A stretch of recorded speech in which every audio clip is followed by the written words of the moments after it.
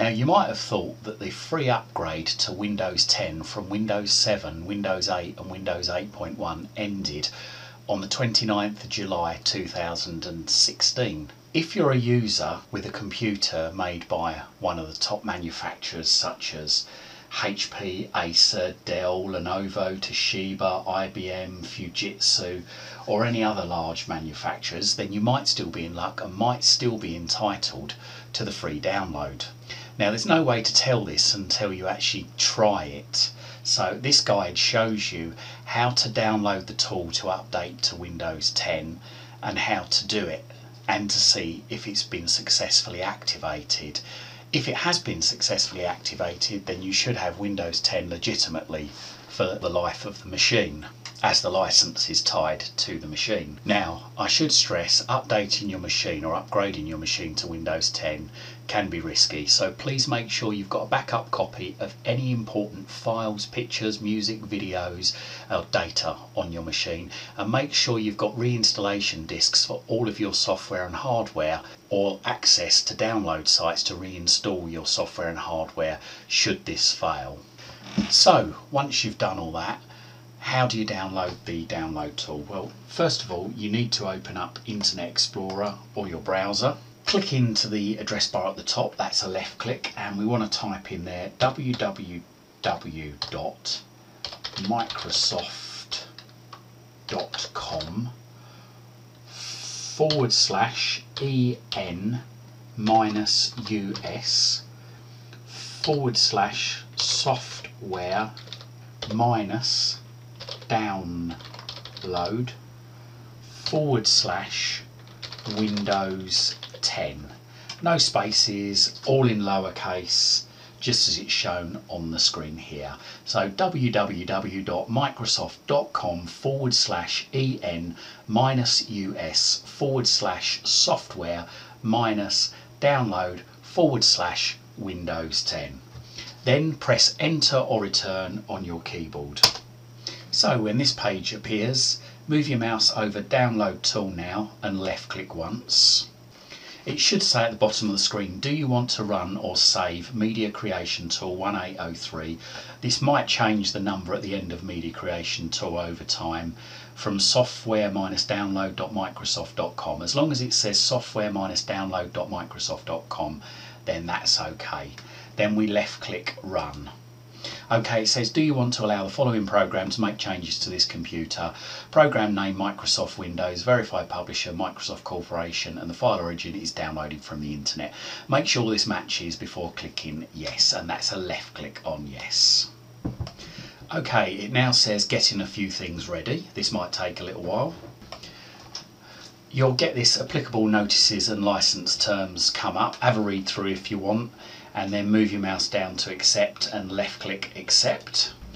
It then says getting a few things ready again, and then this screen comes up. What do you want to do? So we really want to select upgrade this PC now.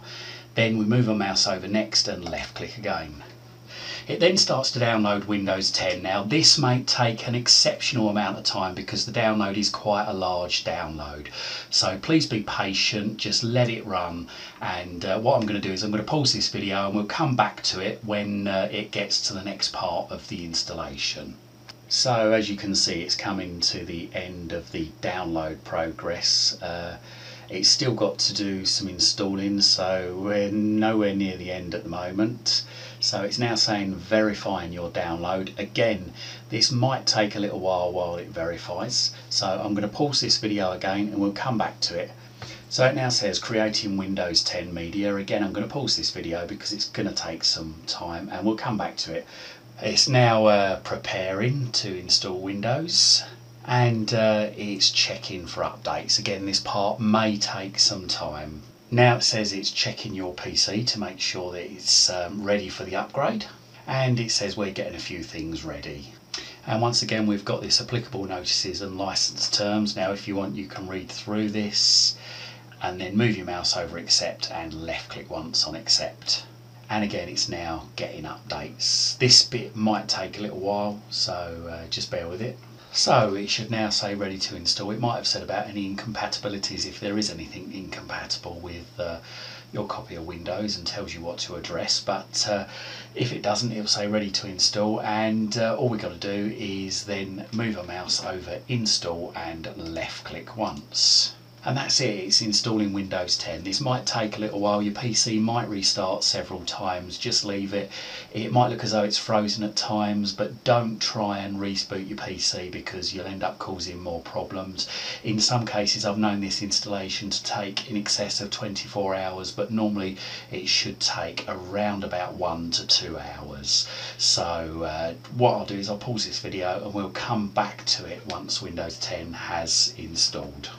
So then we get to this part of the installation of Windows 10. Choose privacy settings for your device. Now it's up to you whether you turn these on or off, it really doesn't matter. If you want to read through them, then read through them and leave them on. If you want to turn them all off, then turn them all off. But once you've decided what you're going to do, move your mouse down to accept and left click once on accept. Okay, so here we go. Windows 10 has now been installed. It's now upgraded from Windows 7 to Windows 10. Let's just close this window down here by clicking on the cross just here, and let's just check if it's activated. Now to do this, I left click on the start button. When the start menu appears, I just type activate. Okay, and it says here under settings, see if Windows is activated, so I left click that once here, and there we go. It says Windows is activated with a digital license, so that means that it's fully activated and upgraded from Windows 7, Windows 8 or Windows 8.1.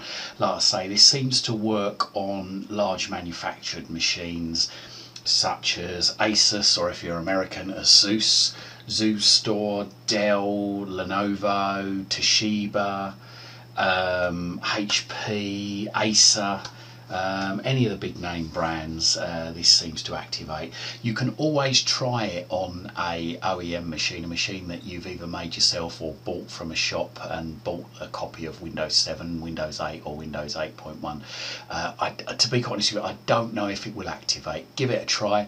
Post in the comments below, let us know how you get on with this. But like I say, that's your way of still being able to take advantage of the free upgrade from Windows 7, Windows 8 and Windows 8.1 to Windows 10, which as of September 2018 still seems to work and still seems to activate. So hope this helps. Thanks for watching.